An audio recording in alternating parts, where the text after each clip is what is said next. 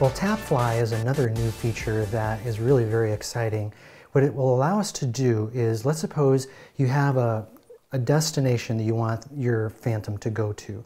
And so you can see it on your screen, you go ahead and tap on it, and then you're going to send it to that destination. With the Object Avoidance, the quadcopter is going to be able to fly between trees or between objects, go over objects in order to reach that destination. And that's really very exciting. It's similar to waypoints in that waypoints is a mission, and so you set up the mission and then you send it out, and it allows you to go there, and once it reaches its destination, it'll just hover and wait for your next command. So I'm sure that they'll be keeping waypoints because it's more advanced, there's more things you can do, such as in waypoints you would have the ability to go from one place to another place and then to another place, whereas with TapFly you're just going to the one place.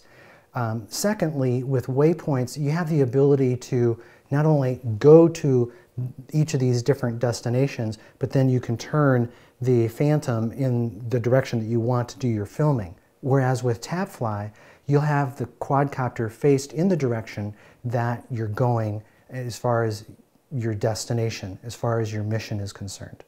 So I see that this to be a very positive, very strong new feature that will make it much easier to work with. I would imagine you're up on a mountain and you want the Phantom to go to the next mountain or a ridge or a particular tree, and you're just sending it out in that direction. I really feel that these new features are very powerful, that TapFly giving you the option to go to that particular destination with active track, where you can track a particular person and be able to stay with that person and even kind of fly around that person a bit. And then the Object Avoidance, where we're able to do all of these things and at the same time, as long as the Phantom is faced in the correct direction, it'll avoid any particular objects.